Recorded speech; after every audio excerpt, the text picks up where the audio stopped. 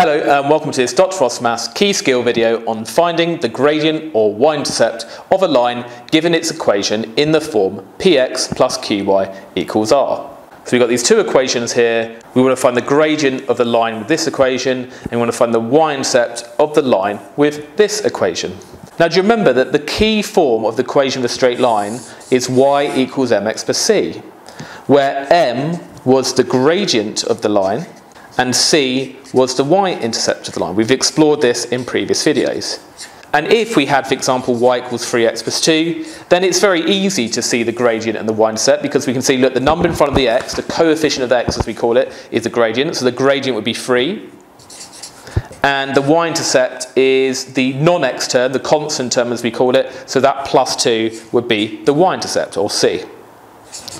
The problem here is that this is not in the form y equals mx plus c. So all we need to do is to just make y the subject. Because can you see in this equation, y is on its own on one side of the equation. And if we could do the same with these equations, then we can again read off the number in front of x to get the gradient and the constant term, the number without the x, as the y-intercept.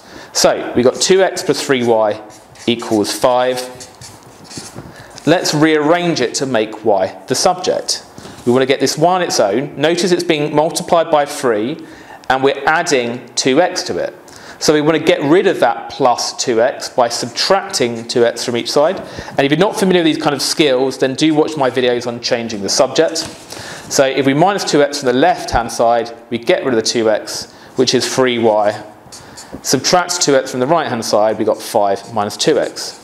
Now we're going to still get y on its own. Y has been multiplied by 3. So to get rid of the times by 3, we divide both sides by 3. And that gives us y equals. Now you might be tempted to put this whole thing over 3. But then it wouldn't quite be in this form because this is not a fraction overall, is it? So we're going to divide each individual term by 3. So 5 divided by 3 is 5 over 3. Let's not have decimals.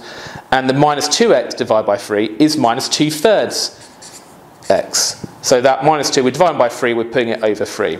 And now, it is in the form y equals mx plus c. Well, pretty much, we could write this if we wanted as y equals minus 2/3 x. So we can put the x term first, plus 5/3. But you don't have to write it like this.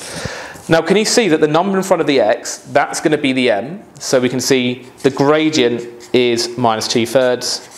And the y-intercept is that constant term, the number without the x, that's 5/3. And it doesn't matter if we used this equation above, even though the x term is not first like it is here, we can still read off the number in front of the x to get the gradient. So the gradient's minus 2/3, and this term without the x, that's the y-intercept, 5/3. So we wanted the gradient, so the gradient is minus 2/3. That's the final answer. Let's do the same with this second one. We've got 3x minus 2y equals 6. We want to get y on its own to make y the subject, so we have in this form. Now, we don't like y being the negative term, so we're going to add 2y to both sides so it then becomes positive. So we do that. That gets rid of the minus 2y here. We get 3x equals, and then we got the 6 plus the 2y, or we could write 2y plus 6. Now, we want to get the y on its own. It's been multiplied by 2, then we're adding 6. We undo the last thing, so we subtract 6 to get rid of the plus 6. That gets rid of the plus 6 over here, so we get 2y, and now we've got 3x minus 6 here.